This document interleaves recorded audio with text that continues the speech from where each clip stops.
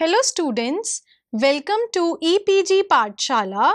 I am Reema Gupta from University of Delhi and today we are going to talk on module that is types of refractories under the paper glass and glass ceramics.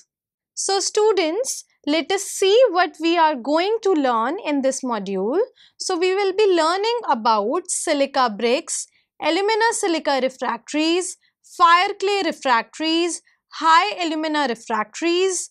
Then we will be learning about magnesite refractories, chromite refractories, chrome magnesite refractories, and further we will be learning about magnesite chrome refractories, silicon carbide refractories, and carbon refractories. So in the following, we describe some important refractory materials and we will be discussing with the silica bricks. So before moving to silica bricks, we will discuss some of the basic part. On the volume basis, the production of the silica bricks is next only to the fire bricks, which we will be discussing in the later slides. They can be considered as a part of Al2O3SiO2 refractories but are described here separately for clarity. Silica bricks. On the volume basis, the production of the silica bricks is next only to the fire bricks, which we will discuss later on in this module. They can be considered as a part of the Al2O3SiO2 refractories but are described here separately for clarity. The raw material for the silica bricks is the mineral quartzite or ganister. It is mixed with about 2% lime, that is CaO, and the firing is done at 1500 degrees Celsius. Lime reacts with some silica to give liquid calcium silicate, that is CaSiO3, which on cooling forms a glass and bonds the grains. After cooling, the brick consists of 5 to 10% glass and the rest is cristobalite and tridymite. The silica brick has exceptionally high thermal shock resistance above 800 degrees Celsius. Below this temperature, due to a high thermal coefficient of expansion, it has a poor thermal shock resistance and the heating and cooling between room temperature and 800 degrees Celsius must be done very slowly. Silica bricks therefore are not used in applications where frequent shutdowns or cooling below 800 degrees Celsius is required.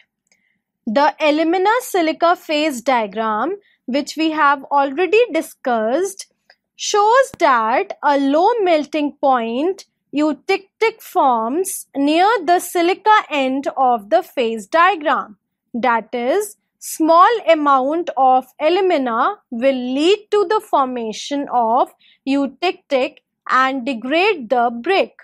For this reason, super silica bricks which have low alumina content through raw material selection are used in high temperature applications.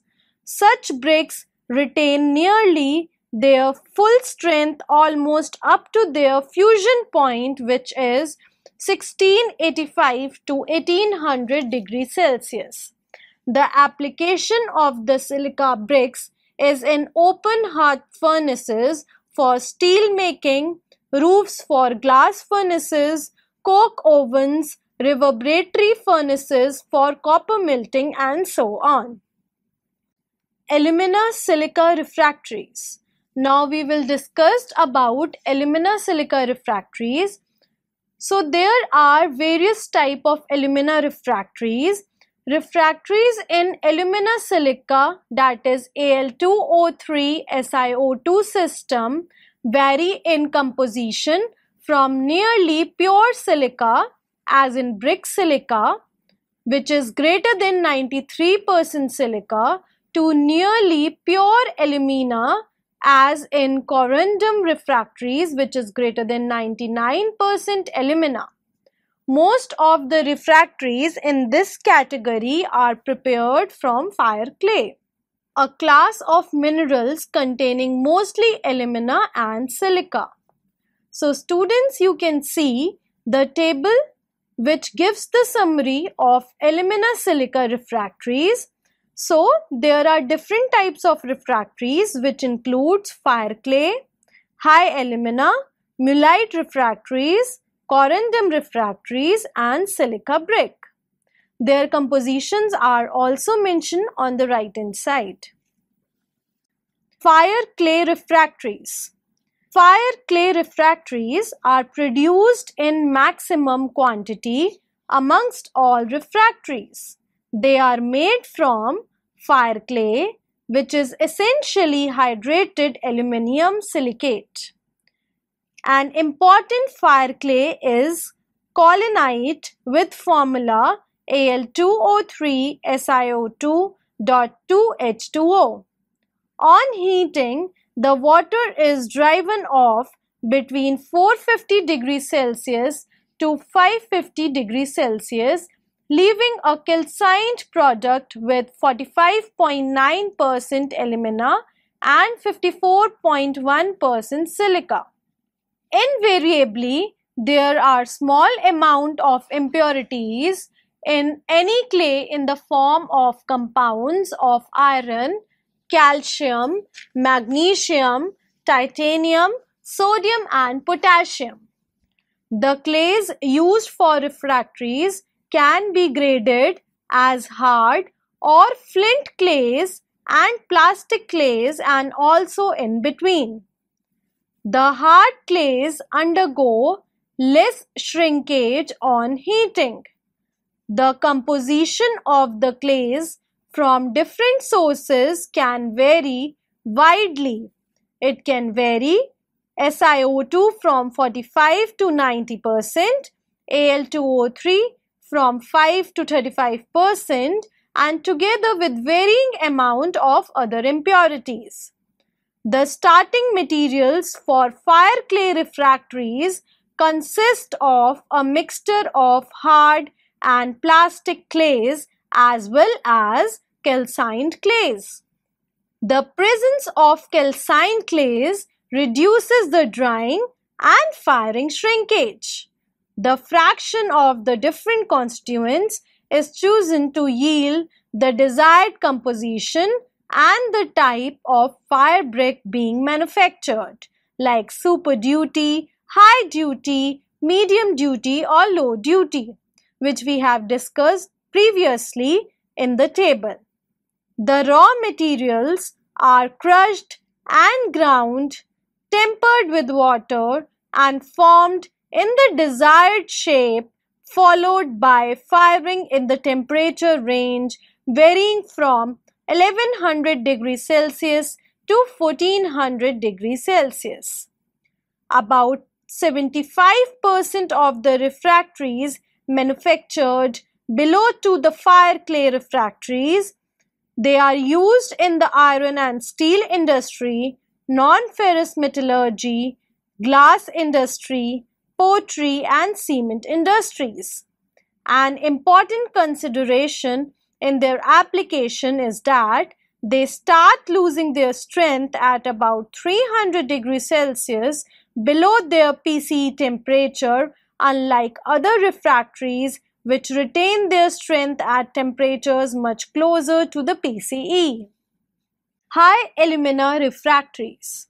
As mentioned before, the fire clay refractories begin to lose their strength at temperatures about 300 degrees Celsius, which is below their PCE. For refractories that are able to withstand higher temperatures and also have higher slag resistance and abrasion resistance, alumina silica refractories with greater than 47.5% alumina are used. These are called high alumina refractories. The raw materials for the high alumina refractories are clays such as kyanite, andalusite, sillimanite, diaspore, clay, bauxite and crystalline alumina or corundum. The first three have different crystal structure, but all have the chemical formula Al2O3SiO2. Diaspore clays consist of diaspore, that is alpha AlOOH mineral bonded by fire clay substance with an alumina content higher than 63%. Bauxite is an aluminium ore. It consists mostly of the minerals bauxite AlOH whole thrice, boehmite, gamma AlOOH and diaspore alpha AlOOH mixed with some clay, that is collinite, and some amount of oxides of iron and titanium. It is the main source for the metal aluminium. The refractory grade bauxite after calcination contains 87% Al2O3, 5.5% SiO2 and 3% each FeO and TiO2. Some clays such as kyanite must be used after calcination to reduce the shrinkage. To prepare the refractory materials, a mixture of the available raw materials is selected to yield the desired composition and properties. The crushed and graded material is mixed with some amount of plastic clay, pasted into desired shapes and fired.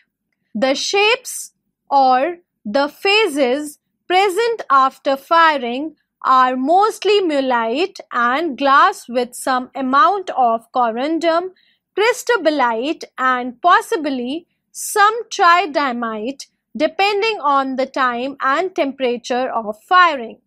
The properties such as slag resistance, strength, constancy of volume depend on the phases and their amounts. Two types of high alumina refractories are given special names because they contain especially a single phase. These are mullite refractories and corundum refractories. Pure mullite has the chemical composition given by 3Al2O3.2SiO2, which corresponds to 71.8% alumina and 28.2% silica.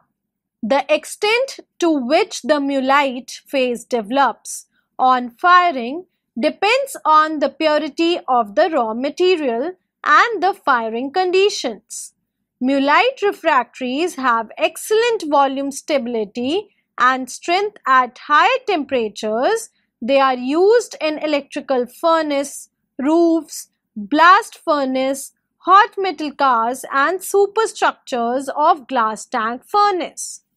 The refractories containing 99% alumina consist of single-phase polycrystalline alumina are called corundum refractories. Magnesite refractories. The raw material for the magnesite refractories are magnesite rock and the magnesia formed and obtained from seawater. Pure magnesite rock has the composition of 17.6% magnesia and 52.4% CO2. It is calcined at high temperatures to drive off CO2. This product called dead burnt magnesia, which can be used as such in the form of granules to make monolithic refractories or can be used for making bricks and other shapes. For making bricks or other shapes, the dead burnt magnesia is ground and graded into different particle sizes. These grades are then mixed in a desired ratio. The two types of products can be made. In the first type, the bonding is produced due to sintering during firing, while in the other, the bonding is a chemical bonding. In the first case, the ground mass is tempered with water to make it moldable. It is then molded into desired shape in a power process. After this, drying and firing is carried out. In the second type, a very small percent of chrome is added to the ground powder. It is then molded into shapes and dried. No firing is done. The bricks undergo firing during the actual use and approach the properties of the fired product. The magnesia refractories have a fusion point of 2150 degrees Celsius, which is the highest amongst the common refractories. And because of these basic nature, they are useful for application below the slag line. Chromite refractories. As we know, chrome ore consists of highly refractory spinel with the general formula MON2O3, where M is a divalent metal like magnesium Mg, iron Fe, and so on, and N is a trivalent metal like chromium, aluminium, and so on. The compound chromite, that is FeOCr2O3, is the major constituent. The ore also contains hydrated magnesium silicate, usually the mineral called serpentine, having the composition 3MgO.2SiO2.2H2O. The usual range of composition of chromite ore is given in this table. So students, you can see that the percentage vary with the component. For example, for Cr2O3, the percentage component is 30 to 50%, whereas for SiO2, it is 4 to 8. So on firing, the glass 3MgO.2SiO2 forms, which provides the bonding between the grains. This glass is silica rich and has a low melting point. The chromite bricks have therefore a low refractoriness. They have good resistance to basic slags and to iron oxides below about 1540 degrees Celsius, that is 1540 degrees Celsius. They are less expensive than magnesite refractories and are used in metallurgical furnaces where the conditions are less severe. Now students, let's discuss about chrome magnesite refractories. Addition of magnesite to the chrome ore results in the formation of MgO SiO2 glass, which is richer in MgO.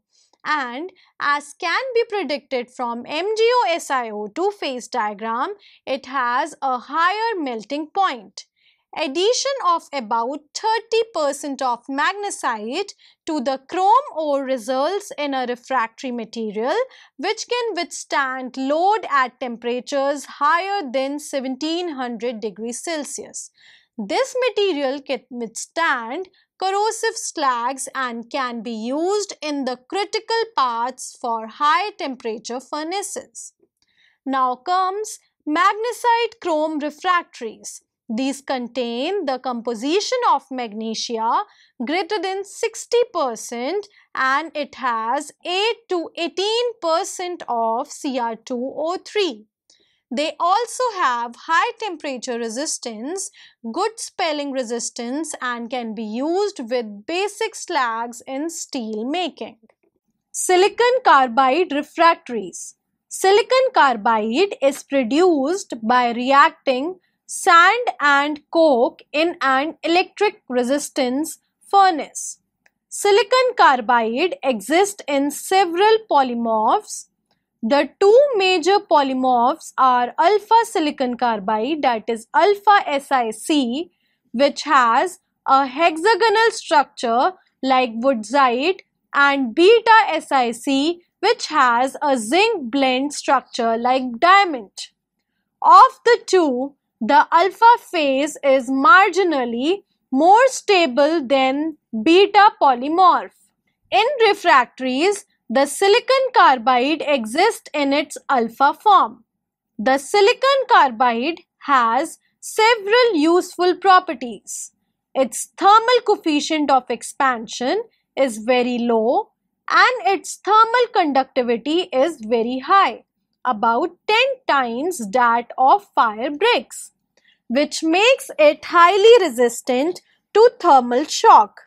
It retains high strength at high temperatures and has high fracture roughness.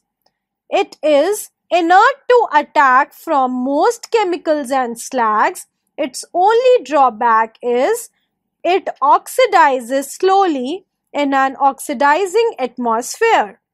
It is still possible to use it in air up to quite high temperatures, that is up to 17-20 degrees Celsius under certain conditions, and almost up to its dissociation temperatures, that is 2400 to 2700 degrees Celsius in the inert atmospheres. So this is in continuation with silicon carbide refractories, which we are discussing in the previous slide. The chemical bond in silicon carbide is covalent in nature. It therefore does not sinter. Various types of bonds are employed to prepare silicon carbide refractory shapes, and these are: first is self-bonded silicon carbide. The article made of silicon carbide grains and carbon powder is heated in silicon vapor. The silicon carbide, which forms deposits around the silicon carbide grains and forms a bond. Next is clay bonded. Clay is used as a bond. The refractories of this product is limited due to the low melting point of the glass that is present. Next is silicon nitride bonded silicon carbide. The silicon nitride, which forms deposits around the silicon carbide grains and forms a bond. The major chemical species and the phases present in these materials: of the material listed in the table, those bonded with clay and listed in the last row are the easiest to produce and are used in maximum tonnage quantity. Despite their tendency to oxidize, the silicon carbide refractory can be used in air to quite high temperatures due to what is called the passive oxidation. At a pressure of oxygen less than 1 bar, the oxidation reaction proceeds. The SiO2 is lost by vaporization and there is loss of mass. This oxidation is called active oxidation. However, at slightly higher pressures of oxygen, that is greater than 1 bar, which is more usual, the reaction, that is 2 SiC plus 3 O2 gives 2 SiO2 plus 2 CO, occurs. The SiO2 formed in this case forms a layer on the refractory piece and prevents its further oxidation to temperatures which approach the melting point of SiO2. Because of their properties which we have discussed, silicon carbide refractories are used in diverse applications such as metallurgical heating and melting furnaces, kiln furnitures including tiles and other shapes used to support the ceramic ware during firing in the kiln. Retorts, muffles, recuperators tubes, shields and thermocouple tubes are some other applications where reducing atmosphere exists. Carbon refractories. Carbon as a refractory material has some following unique combination of properties. First, carbon does not melt, it sublimes at 3500 degrees Celsius. It is not wetted by most metals and slags. It has a low coefficient of thermal expansion, which gives a high thermal shock resistance. It has a high thermal conductivity and excellent resistance to attack by most acids and bases. However, it can be used only in highly reducing atmospheres because it oxidizes in air at temperatures greater than 450 degrees Celsius. The raw materials for carbon refractories are high quality coke, anthracite coal, and natural and artificial graphite. Binders used in the manufacturing process are pitch, tar, or resin. In some grades, additives like silicon carbide, silicon, or Al2O3 are also used. The carbon refractories are used in aluminium industry to line the aluminium electrolytic tank in the ferroalloy and the silicon industry.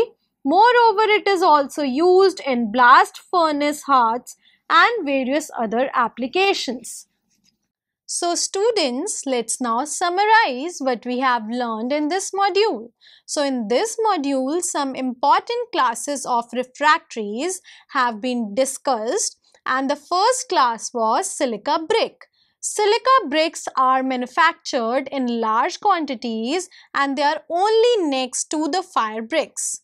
The best part of the silica brick is that they can go to the high thermal shock resistance, which is above 8000 degrees Celsius. In the super silica bricks, the amount of alumina is kept very low to avoid low melting eutectics. Some bricks can be used for their fusion points, which is around 1685 to 18,000 degrees Celsius, and a large class of refractories belong to alumina silica system.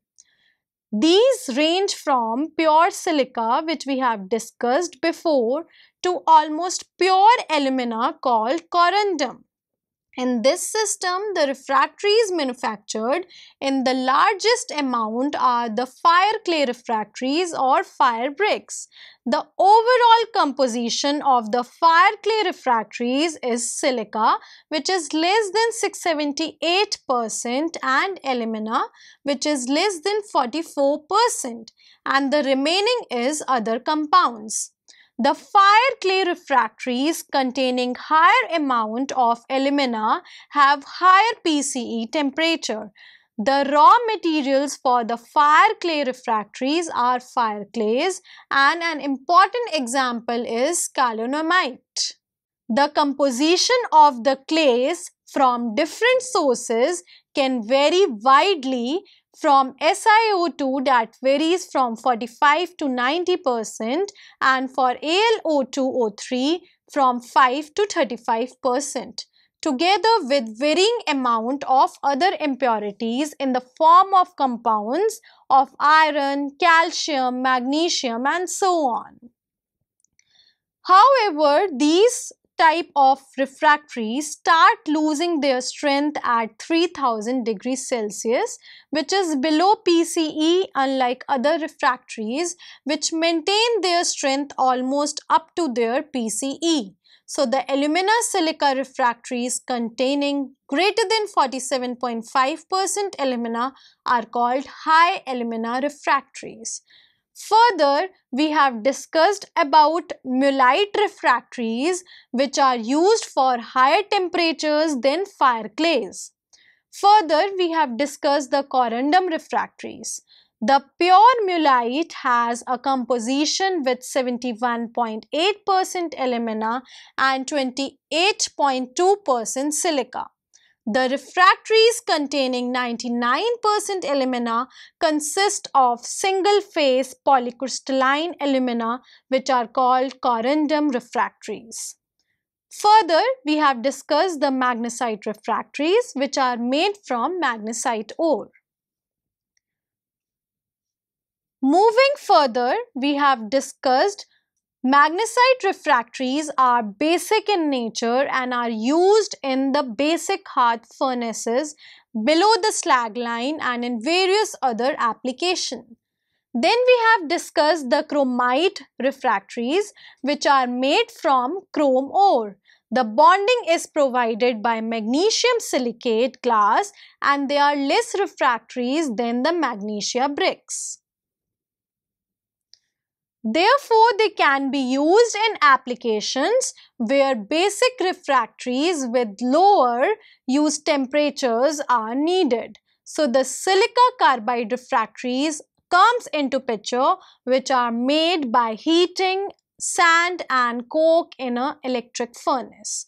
These refractories have a very high thermal shock resistance over other refractories, and therefore the next refractories called carbon refractories are there, which have excellent thermal shock resistance as compared to silicon carbide. Thank you.